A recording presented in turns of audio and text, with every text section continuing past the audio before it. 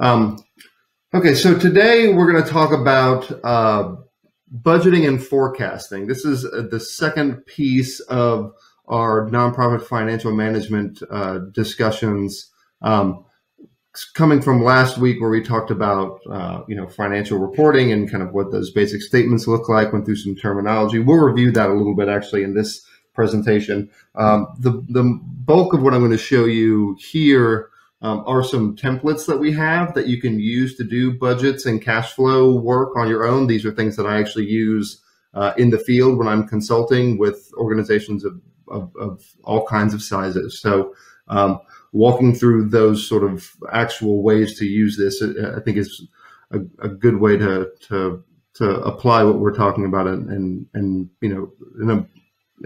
more hands-on than just the kind of theoretical discussion. I think we've got some people who have been here for all 3 weeks. I should do like a badge or something. But for those of you who are new, my name is Hampton. I created an organization called Tiny Opera House, and our mission is to support small and startup nonprofits, mostly focusing on helping them do the administration, all the boring business stuff that goes into running a nonprofit, so that founders have more time and more energy to focus on the mission and the impact work that they're doing. I've done nonprofit work for maybe 12 years, and organizations of all sizes. I'm personally passionate about the impact that can be generated from small organizations working with specific populations that know something unique about how to deliver a mission. And so that's why my focus here is on startups and on small organizations. I've got a couple degrees in accounting also, so that's why the financial management piece is part of this. So I'll start off by addressing something, I call it the past problem. So one thing that is limiting about financial reporting and the work that we looked at last week is that financial reports basically can only tell you things that have already happened. So the problem with the past, of course, is that the past has already passed.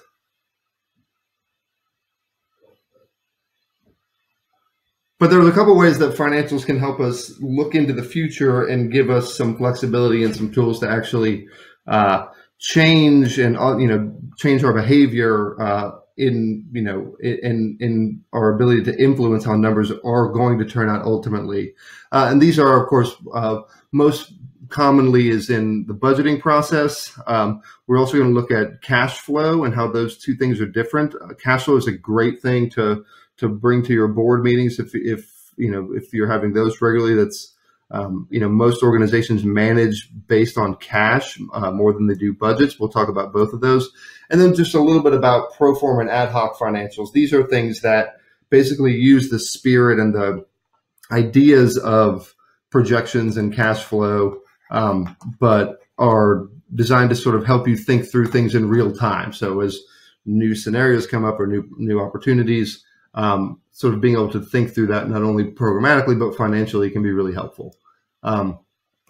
We'll do a quick review just because this is still financially based. I want to make sure that we're all on the same page, and if anyone's had questions since our last meeting, that we can talk about those. So just some of the terminology up here that we talked about. We talked a little bit about how things have different names sometimes in the nonprofit world versus the for-profit world. Talked about the balance sheet. This is one of those ones that has two names, that shows sort of a snapshot picture of the financial health of the organization at a period of time. We've also got, of course, and this is kind of what an easy version of a balance sheet looks like. We've also, of course, got income statement. And this is also one of these ones that has two names for it. So statement of financial activities. It's more of the snapshot, or less of a snapshot, but a picture of the activities of an organization over a period of time. So usually it's a year, sometimes it's a quarter, sometimes a month. But it's a pretty simple one. The money that you've made less the money that you spent is your change in net assets, which is the nonprofit term for net income. And this is going to be our starting point when we look at budgeting. Is going to be kind of an adaptation of an income statement. But instead of looking in the past, we're going to look into the future with it. And here's kind of a basic summary. Again, I'll send out this presentation. There's more notes about financial reporting in the last one. If anybody's missing that, I can send a link to where you can download that from the website as well. And then we talked about some problems and how it gets a little bit more complicated in financial reporting. We talked about class financials. These are kind of the big buckets that the IRS likes us to think about our activities in. Those are, fundraising, management, and program expenses. We talked a little bit about the difference between cash and accrual accounting and how they can provide different numbers, and they're basically different philosophies of how you report money coming in and money going out of the organization. And then, of course, the big one for us in the nonprofit sector is this idea of restricted funds versus unrestricted funds, right? So this is money that comes from donors that they, will qualify in some way and say you can only spend this on a certain type of activity, versus money that we raise that we can spend on anything and it's up to our discretion. Most of what this creates is a problem in managing the two different types of money. Money that goes in the bank account tends to all look the same on the bank statement, so it requires a little bit of systematic understanding and the ability to segment these two things when looking at financial reports. Does anyone have any questions about this or anything we reviewed? If you've had a week to sort of marinate on all the financial information we talked about last week. Okay, so let's start with budgeting. So budgeting is my favorite thing to talk about, and that's why I gave it its whole own presentation. Part of this is because I believe that the intentionality of creating a budget does something really great for your ability to conceptualize what's going to happen in the organization. We talked the first week about strategic planning and how to set goals, and the idea of this innovation cycle where we're trying out a new program and then measuring to see what happens and then kind of adapting. That is, all great and can all exist in sort of narrative forms. So like I, run a child welfare organization and I'm going to impact the lives of 10,000 kids and help, have 16 events and all this great stuff. When you take the time to convert that into a budget, which is basically converting that into numbers, I think you learn a lot about what you can accomplish, what's within your reach, what's sort of at the edge of your reach. And then it's easier to see how things can grow over time that way. Part of this is, I'm sure, based on my sort of proclivity for numbers. But I do think that organizations who accomplish big things have big plans. And that's, the two sides of the same coin: plans in terms of a strategy. But then what does that strategy look like financially in terms of numbers? And a budget is just that. A budget is basically a numbersy version of a strategic plan. So starting with what you want to accomplish in the organization and converting it into sort of basically what's an income statement, but done backwards. So you're looking at the same, that same shape of an income statement where you've got revenues up at the top, expenses down at the bottom. But instead of months in the past, you've got months going forward. In general, the budgeting process is that. So taking what you're planning to do, figuring out how much it's going to cost. I like to start with the expense side. There is an approach to budgeting where you start with the revenue. I think that's not as helpful, especially for small organizations or folks who are just getting started out, because this will ultimately go into what we talk about next week, which is fundraising and grants. Knowing how much it's going to cost to accomplish the things that you want to accomplish from a mission standpoint, informs how much money you need to raise. I mean, I've worked with organizations that go through this process and realize they need less money than they thought they needed. And so that, how you're going to generate $10,000 versus $50,000 is might be a completely different approach. And then that's, of course, the other part of it, figuring out how much it's going to cost, how you're going to raise the money to pay for this, is basically what the budgeting process looks like. I use a process called integrated budget, and I think I think most people might do this. I'm actually now trying to think of what other terms for budgeting processes are. Anyways, an integrated budget is basically you break your overall budget down into a series of small pieces. So you take the same format with the revenue up at top, expenses at the bottom, but you make budgets for all the little things that constitute your overall organization. And that's because it's hard to conceptualize and to think about the organization as a whole. But it's much easier to think about, okay, we've got an event coming up in October. You could do a budget for that because that's a little finite piece of the work you're doing. If you've got a walk-in program that, is open a couple hours a day or something like that, you could do that piece because it's easier to conceptualize, one program at a time, one event at a time. So that goes into our setup when we look at the budget, and we'll walk through the template in just a second. But overall setup, taking a blank income statement, looking at future months for it, creating a different sheet for each little part of the organization. This flows through also to kind of your reporting. If you think of your organization as having, let's say, 3 main programs, then those 3 main programs are going to be what you budget on. They're also going to be what ultimately you report financially on, so that you can track, the difference between your projections and how things worked out in the real world, and how you're going to continue to talk about the organization, both internally with the board and then externally with stakeholders.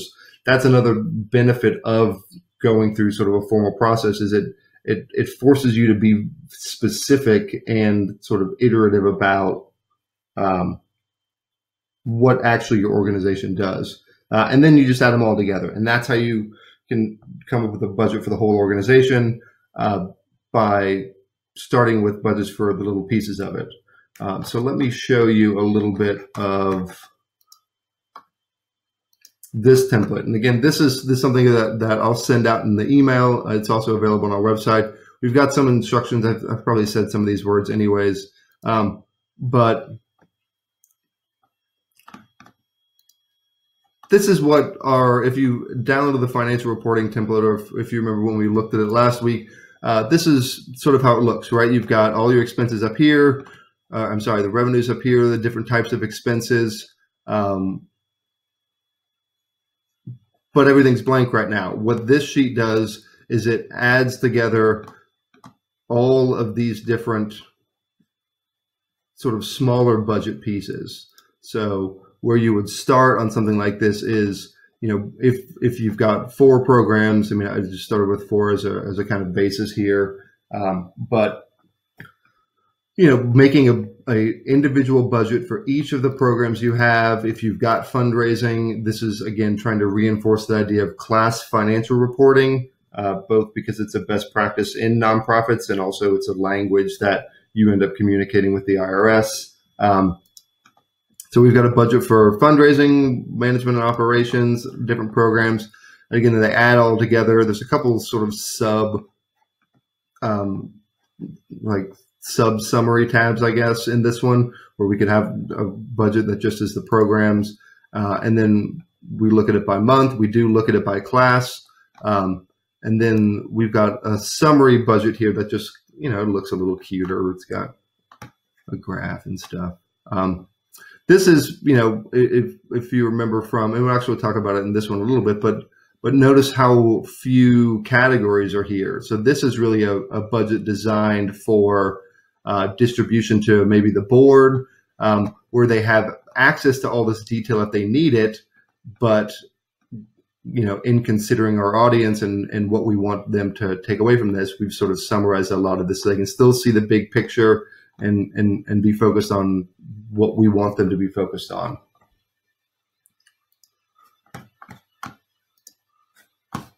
So again, that's going to be available for you to download and play with. And I'll go through just some tips in this process. Now that we've talked about kind of the process as a whole, there's still a lot of blank cells in that budget, right? Even, and as you split it out, it makes it easier to conceptualize, what you're doing, but it's still, you're basically looking at a blank sheet of paper. So starting with what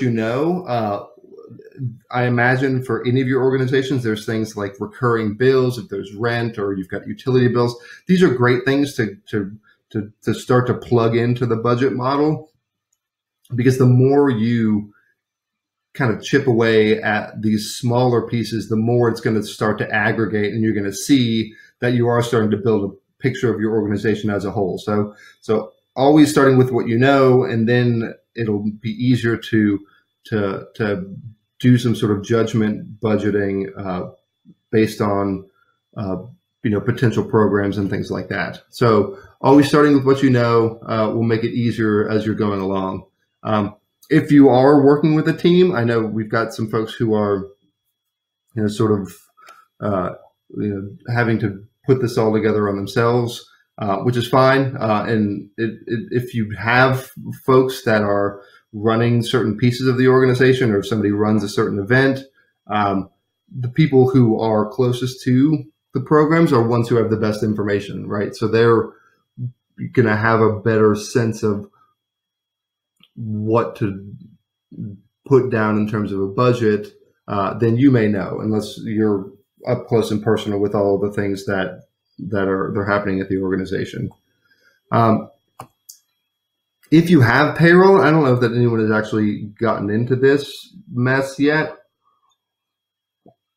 but if you have payroll, there's a best practice around separating all the payroll pieces in a budget into sort of its own section. And that's so that you can more widely share and get input and email your draft budget around without having to worry that you're sharing salary information. So if you haven't gone down to the payroll route, I think as much as you can put it off, it's probably the best.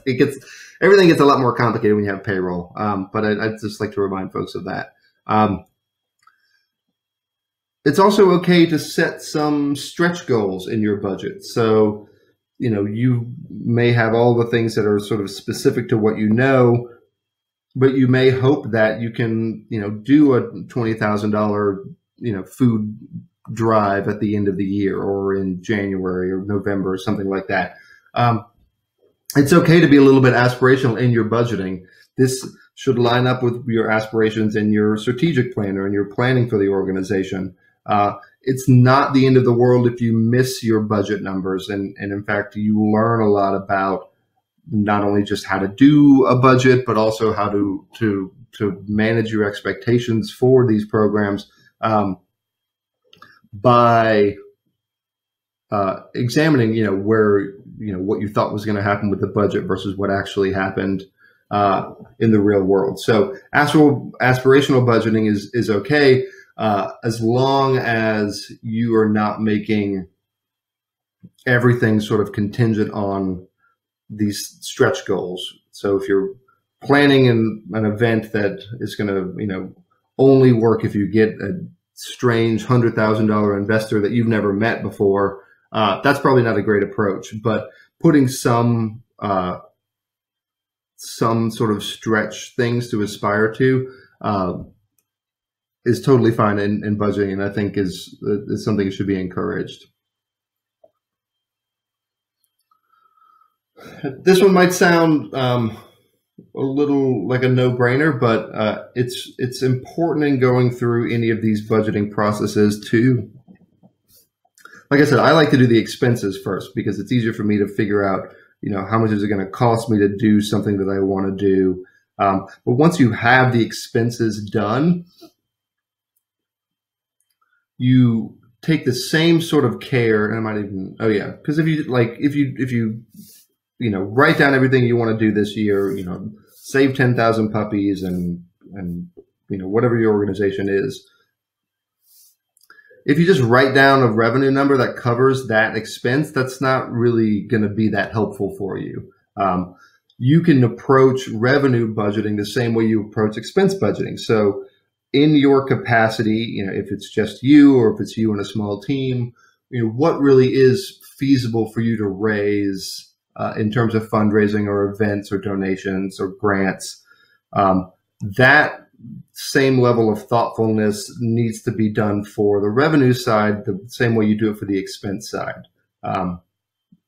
You may want to do $70,000 worth of programs, but in looking at your, development staff of you, who's also got to do everything else, realistically think you can only raise $20,000 in a year. So then those two processes are separate, and then you kind of put them together at the end. So doing the expenses, here's what I want to do, then looking at what's really possible in terms of your own capacity for doing fundraising, and then kind of put them together and see, if you're close, that's great. If not, then one or the other needs to be adjusted. Usually on the expense side, it's a little tricky if you get too aspirational in terms of your fundraising goals. But putting these two things together, seeing where they're different, and then kind of adapting one side or the other to make sure that they are in line.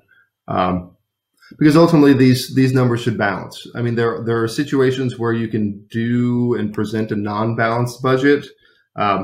If you're new and starting out, you may want to even budget that you have extra money left over at the end of the year, because if it's your first year and you want to accumulate some savings so that you can do some more kind of speculative investments in programs, or just have a little bit more cushion so you don't have that stress of feeling like you're going to run out of money every month. But ultimately, the money you bring in needs to match the money that you're going to spend over the course of the year, if this is a yearly budget. That's why I call it a balanced budget, right? And there's some of the same principles in terms of financial reporting apply to budgets as well, because ultimately this is a financial document that gets presented and distributed to certain audiences, and being thoughtful of what the point of each group is will kind of put you ahead of the game in this. You don't want to send your budget with 15 tabs and 8,000 numbers to the board necessarily, or certainly for grant reports or things like that. And those are a couple of examples that we'll talk about here. The board needs to have access to all of the detail if they want it, but as a first pass for giving them a budget, I would not give them more than the detail that's in that template. That's just kind of, highlights, big picture. And then for the people who want to get more involved in looking at the specific budget assumptions, they can do that. Grant budgeting is another thing. When we talk about grants next week, almost all of those require a budget in some form. And understanding what the grant is asking for, or what the grant likes to fund, will guide you in how you present the budget. So if you're applying for a grant that covers operating expenses, let's say, and there are some of those grants, then you might want to present your budget that breaks out all the detail in the operating expense category, so they can see they're paying for some rent, they're paying for some, consultant staff time. If it's a funding program that really just wants to focus on programs, then you would show something different and maybe just roll all the operating expenses into one line. So just thinking about the audience and what you want them to see. Excuse me, what you want them to see and what they need to see from the reports, will guide you in terms of how much information you want to present to them.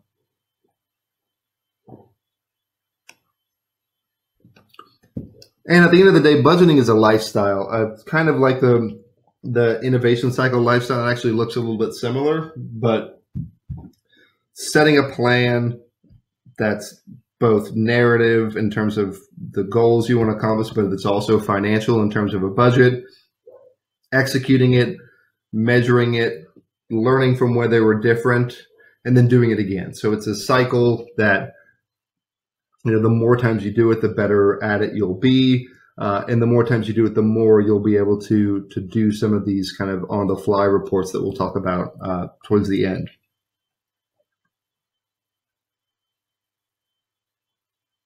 Any questions on that? I think this is the end of the budgeting section. Michael's got a question. Is it wise to use your budget to set fundraising goals and broadcast that vision to your board and the team? So I think that setting fundraising goals and sharing it with the board is a crucial part of it. Board management, and I think we have a whole talk on board management, is a science and an art. I mean, you want the board to have the information they need to be your champions of the organization in the community. That's one of their main functions, is supporting in fundraising. So for the board to see the kind of breadth of the goal of fundraising and then be able to visualize how that breaks down into small pieces so that they can understand their individual, haul that they have to bring in, or that they have to figure out how to get from someone, I think is great. I think if you've got folks who are on that you're expecting to do the fundraising, whether it's the board or if you've got a consultant or a grant writer, engaging them as part of the conversation and generating the budget, I think is something you'd want to do as well, so that you're not, presenting a $5 million fundraising goal to someone who's raised $50 in their life. And that's back to the idea of, the folks who are going to be engaged in executing the budget are people that you want the opinion of as you're putting it together. Okay, anything else on budgets? And then we'll talk about cash flow in orange. I think it's orange. Yes, orange.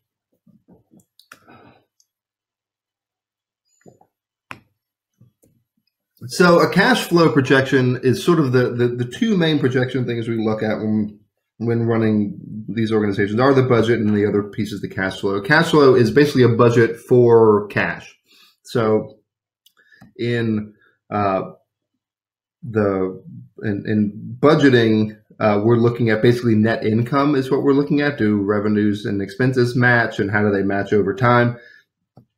In cash flow projection, we're looking at, look, it's a slide that says it. Instead of projecting income, it's a projection of your ending cash balance. This is so that you can take the information from your budget and adapt it a little bit so that we're projecting your bank balance instead of income. So I like to do a really sort of simple version of this. It's called the sources and uses method, which sounds way fancier than it is.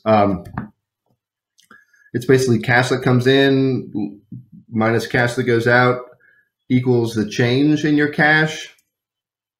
Right, and then previous cash balance plus the change in the balance is what becomes your new ending balance. So it's consolidated a little bit from budgeting, which has more categories to it. Here we basically got two big buckets. One is money that comes in, the other is money that goes out, and then whatever that difference is and how that adds or reduces our cash balance. Excuse me. Let's look at, this is another one.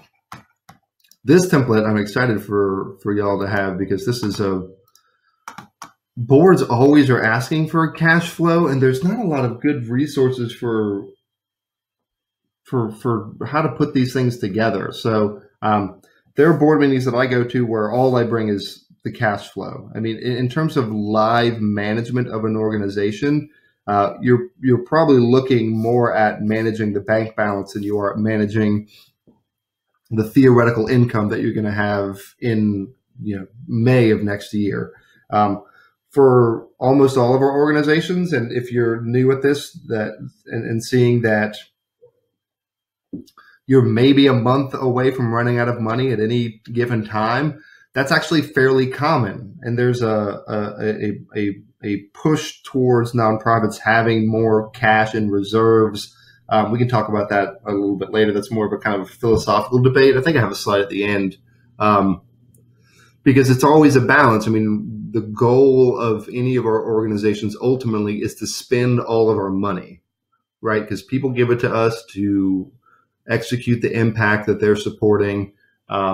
So we need to keep enough cash so that we can be managing the organization in a sustainable way, but we need to not keep so much cash that we aren't spending it on the things that are valuable to our donors and to the community that we're trying to change. Maybe it's a little bit early for the soapbox with that, but this template is set up. Some of these are the same colors as the other one. But you see what we're looking at is a beginning cash balance. The change in cash is a formula that is, from down here, just the cash in. What did we get in? What went out? The change in cash. Usually when you set up these cash flows, this first number is something that you'll enter. Like if you start off with $1,000, then you'll see how these formulas work, where you take your beginning balance, which is a real number that you have to put in, adding the change, and then it'll flow through for the rest of the time. This is another one where I like to separate the details from the summary. That way, when I'm presenting to a board, or if this is part of a packet or any other sort of finance meeting, I can show the information in a way that looks kind of cute. It's not that cute. It's kind of cute. It's got that pink thing that looks kind of nice.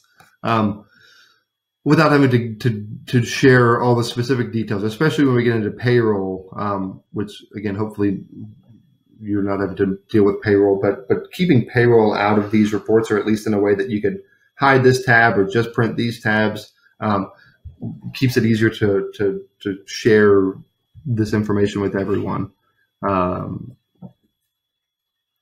So this is set up. You'll recognize these same categories when we talk in just a second about kind of some tips of this. Your starting point for building a cash flow model is your budget. So the numbers that you come in from budget, let's say if we think we're going to get $1,000 a month from individuals, that's going to be the starting point that you put in into the cash flow. And the operating, the same categories that we're looking at in the financial reports. Payroll's got the same sort of things. We even do the same. We've got some kind of industry standard projections about things like taxes and workers' comp, if that's applicable. But keeping things in the same categories means that over time we're going to have a lot of data points that we can compare to. We compare a budget to actuals that come in from the income statement versus the budget. We can compare the budget to the cash flow budget to see, if we're, if we've got a lot of revenue planned for May, but we don't think we're going to get that money deposited in the bank account until September. Those differences are where we really learn a lot and how we get better at doing all this forecasting stuff. So the setup is fairly similar to a budget. It's just that we're looking at cash balance as our kind of ultimate goal of what we're looking at versus net income. Any questions about this template before I go back to the presentation part?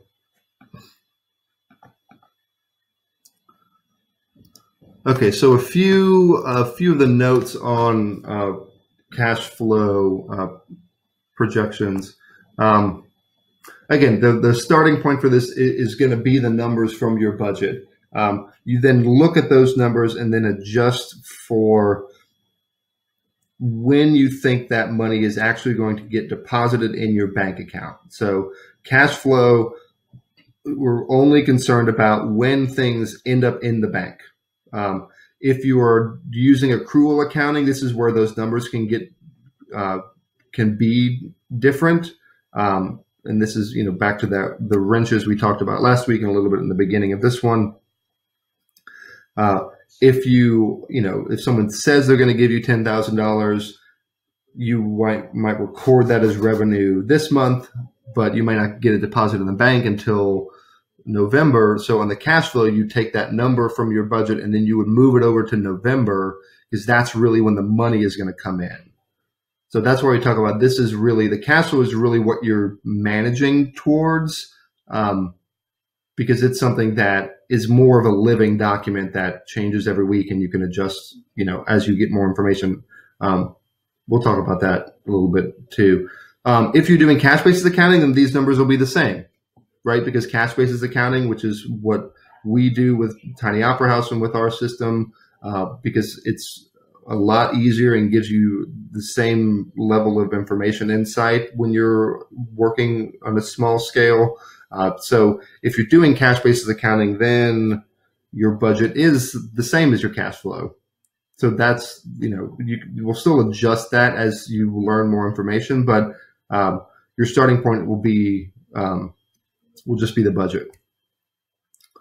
The cash flow is something that lives as more of a ongoing management tool, where you're always trying to tweak it so that your projections of your cash balance over the next couple of months is as correct as possible. I do, for board meetings, I'm doing updates every board meeting so I can show what's happening.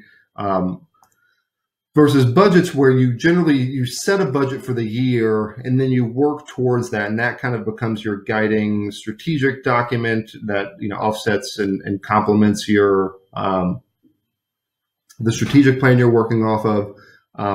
But it's not something you change very often. A budget, once it's set, should stay static. Usually we talk about budgets as an annual budget. So, a budget for the year, once you set it, you really shouldn't change unless there's something really big and unpredictable that happens.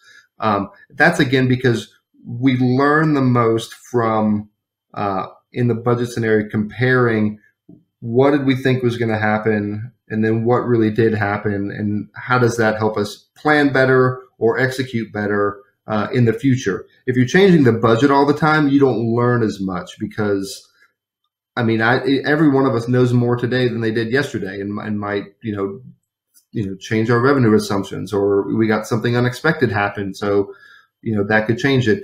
The value of a budget is really in the reflection after that time period has happened. A cash flow, on the other hand, is more of a internal management tool. So this is something that, if you thought you were going to get a $5,000 donation this month, and then the person called you and says, no, I can't do it, or actually I'm going to give you 10,000. That's information you would update in the cash flow sort of in real time as you get it. That's again because we're trying to manage to the ending cash balance over a few months, and managing this in real time is what you can use the cash flow for. Does that make sense? Okay, I hope so. The other side of this is that while we've got some aspirational budgeting room in the budget, that's not something we want to do in cash flow. Cash flow, it's a lot worse managerially in terms of running the organization to be off in your cash forecast than it is in missing budget. So if you have, let's say, $5,000 target that you want to raise from a grant making organization, and that's part of your aspirational, you want to get your first foundation grant this year. And so you put that in there, you work towards it, you keep it on your budget because it helps you plan and helps you visualize what your goals are. Things in cash flow should be 95% certain. You got to know that you're getting that money in there, because otherwise missing things can be more problematic. That's why also in cash flow documents, they're generally the best at like a month out, maybe 3 months in terms of the best. Like you're probably pretty good at projecting, what is the cash balance going to be at the end of this month. End of next month, you might be pretty good at it. At the end of 3 months, maybe less good. And then in the future, it's hard to really know, too far out there. So cash flow is always gives you the best information right in those first couple of months that are coming up. But it's important to be conservative. I mean, things have got to be pretty certain that they're going to happen to be in the cash flow document. It's also something nice once you have done this work a little bit. I'll show one more thing I forgot to talk about in the document here. So the reason I have this line in here as projections is that every month, I've got my cash flow projections, what I think is going to happen. Every month I'll reconcile this to be what actually did happen. So I'll change these numbers. Let's say it's after January or at the end of August. I'll adjust these numbers to reflect what actually happened in the bank account and in our sort of cash life. And then I'll move this. Maybe I'll move it. And then we'll start to call this actuals and maybe have a different color. So then the more time goes forward, the actual blue bar will go forward, and this is so that you can see what is a projection and what's really happened, in the life of the organization. And as you're doing that, you'll start to generate some really useful metrics for you. There's one that's called a monthly burn. It also sounds cool. I was going to do a whole talk just about all the ways you can sound cool talking about financials, and now actually that I heard myself say that maybe that's not possible. Maybe you don't ever sound cool talking about financials. But this is one that is really helpful to know. What does it cost you on an average month to run the organization? Because that can sort of start to influence in your brain. Okay, every month I need to raise $10,000 because that's my average monthly burn. In my cash flow document is about $10,000 a month. So every month I need to keep, that's my minimum goal for the organization is that every month. And all these things, anytime, you start to generate these numbers, you get a lot of this, a lot of useful information about, how to manage the organization better. The other thing is cash flows almost always look like this. And I only put almost because I've just assumed there's a situation where it doesn't look like this. But, if we look at recurring expenses of the organization, if things like rent, things like utilities, after a while, our recurring expenses will exist in projections in, December, or, February of next year. Those will exist beyond our list of definite cash things that we know are going to happen, right? Because that's, the conservative approach to the cash flow. It's got to be something that we're 95% certain is going to happen. It's hard to be 95% certain about anything that happens in March next year. So anytime you look at a cash flow document, it's always going to have cash running out to zero. So it's not something you should be scared of. This is what tells you, how many months do I have left? If no new money comes in, or if no money that's not already specifically iterated in the cash flow, if nothing else comes in, when do I run out of money? And that's always, you're just trying to keep that kind of, that point that it runs zero, as far into the future as possible. Again, assuming, with the idea that, there's no award for holding on to the most cash in this business. Our goal is always to spend all of our money eventually. We just, need to have enough money so that we can keep raising and keep spending money and keep having the impact that we want. So keeping this, crossing point of when we run out of money far enough away that, we're not panicked, but close enough that we feel like we're really activating the money that we're being entrusted with by our donors in a way that supports theirs and our goals with changing the community. That makes sense? Does that graph even make sense? I sort of did that at the last minute because I thought it was an important point to make. Budgets, you should always, it's supposed to balance. It's the money that we think is going to happen in June next year versus the expenses we think are going to happen in June should be roughly the same. Like that should roughly balance. Cash flow, odds are in 95% of organizations you look at, if you ran a cash flow, they're going to be out of money by June anyways. Everyone is almost out of money. That's, if this is your first nonprofit, if this is your first business of any kind, even for-profit businesses, if you look at things that are definite, definite revenues are always smaller than definite expenses, because I know what my rent payment is in June, but I don't necessarily know what clients are going to give me money or who's going to give donations in June. So every business, for-profit or nonprofit, is about to run out of money kind of all the time. And you just kind of have to get used to that little tiny bit of stress. And that's why the cash flow stuff is so helpful, I think, because, for me, if I can put it down on paper and I can see it, then I don't worry about it the same way as I do if I don't have the information. So that's why it's important for me in doing these to give you the templates and give you the tools so that you can actually do it. So we're not talking about, theoretically what cash is, but actually giving you some way to manage it so that, again, big picture goal for all of this is less time spent worrying and thinking about the admin stuff and more time working on the mission, having the impact you want. Okay, we've only got a couple minutes, so I'm going to go. This is so ad hoc and pro formas. This is more just conceptual. I think they're Latin for pro forma. I think it's for forma. This is another joke slide. I have a lot of joke slides. These are quick projections. Ad hoc means kind of on the fly. Pro forma is in the form of a financial statement. There are projections you can do once you get comfortable with this, budgeting cycle and this idea of how you can convert a narrative or a mission goal into a numbers version of that. You'll be able to have a better thought process around, here's a new opportunity. Should I do this new program? Like we talked about in the beginning of in the first segment, this innovation cycle idea.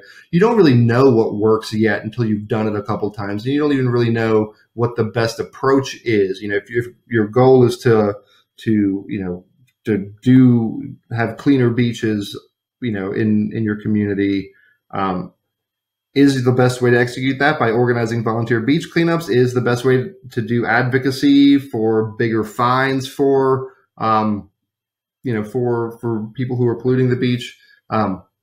So this idea that you can kind of do quick little projections around certain instances, I think is really helpful, and it gives you some more cool terms to use again, so you can sound cool when you're talking about financials, pro forma, and ad hoc. And you can use these as plurals, even though it's not correct. Like pro formas is not actually the correct Latin. Maybe it is. I'm not a Latin scholar, but just want to sort of share and kind of talk about how this budgeting thing. I call it a lifestyle because it's this sort of cycle thing, but it's also a lifestyle in terms of at this point, I can't think through anything that happens without at least sketching out some sort of budget. Let's do a joint event where we, have both two organizations together and we'll have an open bar and a DJ and we'll raise some money. I mean, to me, I'm instantly thinking, okay, well, how much is that going to cost me? Let me write it down in those things. How much money do I think I can make from it? And then that makes it so that I can think about, the execution and how this would actually work in a more sophisticated way. So there's more ways you can use the principles of budgeting, the principles of cash flow management to affect your organization and affect the work that you can do and future work that you might potentially do, than just, the annual budget and the sort of monthly updates to cash flow. Yeah. Okay. So any questions about any of this? A few ways that Tiny Opera House, you are, again, I feel like these slides are the same every week, so maybe I'll take them off next week to make it a little different. The webinars I think are great. What's more important to me, and specifically for the budgets and the cash flow, is actually providing templates. I don't know where there's a good. I'm really excited to be sharing the cash flow template with you, because I literally use that all the time. And if I do consulting work, people think I'm real smart for having it. So I'm excited for all of you to sort of, be able to communicate, real sophisticatedly with that. Again, because, it's important for me that this is stuff that is actually helpful. I don't want to spend time talking theoretically, because we've all got so much work to do in this sort of small scale growth level that we're at.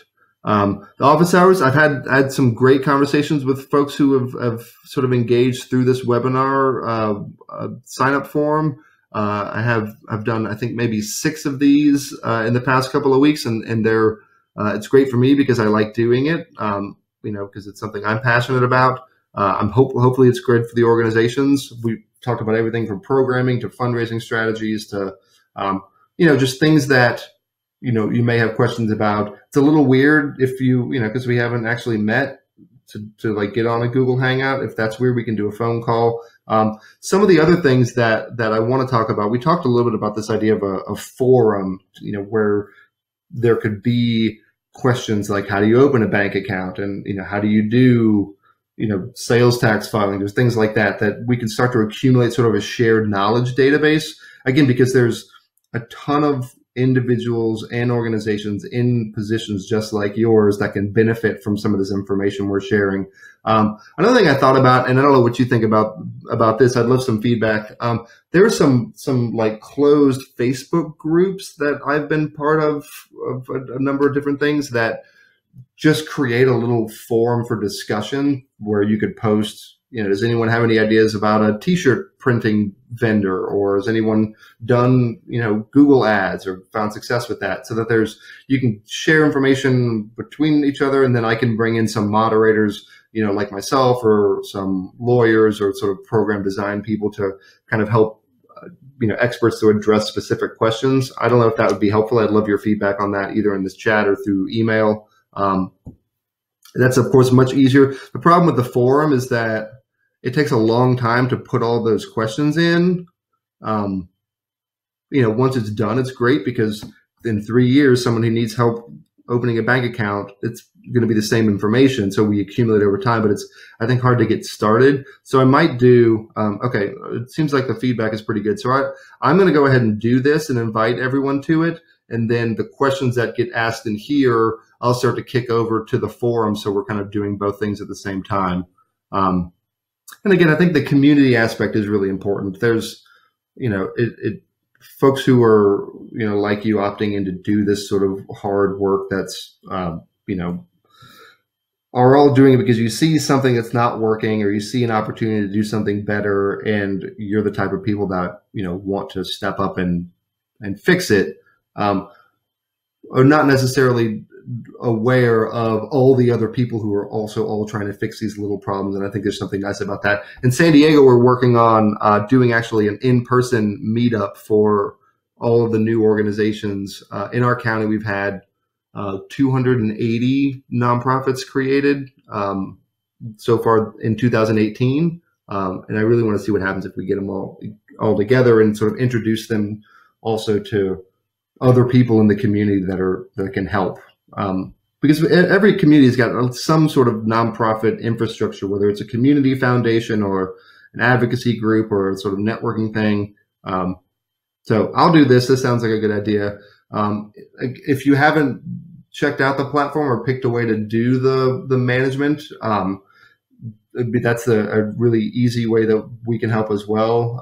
It's a really easy way to think through organizing your financials, and it's all set up to work with the templates as well, so that the categories that come out of the financial reports in our system match what goes into the templates that we share. So we're kind of building a whole resource set for you. And if anyone wants to do a walkthrough of that, I'm happy to do that as well. I think I send that link out in the emails, or you can just use the office hour link too. Okay, next week we're done talking about finances, which makes me sad a little, but fundraising and grants. So this all looks a little bit different. If you're new to this, either skill set wise, if you haven't done fundraising before, it's also it looks a little bit different when you are a startup, because grant applications and foundations usually like to see a couple years of history. So we'll talk about how to game that system a little bit, and back to the beginning of the first seminar, we talked about the idea of making it look like you're more of a real thing than you are, and that's it's not meant to be insulting in any way, but through documentation and through website planning, if they Google you and they find all this information, it looks like you've done all these programs like that. Those are little ways you can help with this process. And then different strategies. We talk about crowdfunding. I mean, that's still a pretty pretty easy one. What does that look like? If you got specific questions or specific situations, you can put them in the Facebook group, because I'll set that up over the weekend. And then, if you've got questions about this, I know a lot of folks are excited to talk about the fundraising part of it. So share your questions with me either through that Facebook group or through just email to me, and I'll make sure we talk about them. Are there any questions? There's a question from Elizabeth about grant budgets. So I think that the budget template is a great, taking one of those tabs as your starting point for grant budget, I think is great. Grant budget is usually, for a specific thing. So you might not have different programs within a grant application. But just taking one of those tabs out that has all the categories and all the, the formulas that add it all up, I think is a great starting point to put all the detail in. And then I would just, before presenting it to anyone, kind of smush it, in considering what type of grant are you applying for, adding up the categories or showing, just considering, who's getting that grant application and having that influence how you present the information to them. And that's a little bit of you can learn a little, from how the application reads or what these organizations fund. You can get some tips of how to present it in a way that is in line with what they're looking to fund. You want to be the thing that they want to fund something, and then they see your budget and it looks like you're telling the story, based on what they want to hear. Any other questions about any of this or any other financially thing at all? This is going to be the last time we talk about financial stuff.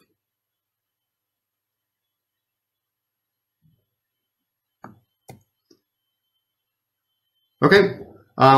Thanks everyone for being here. And thanks especially for those who have come back a couple weeks in a row. I think that's great. I'll probably do a survey maybe after this one, just to make sure that I'm giving you information that's helpful. And even this Google Hangout infrastructure, there are fancier conference call things like Zoom, but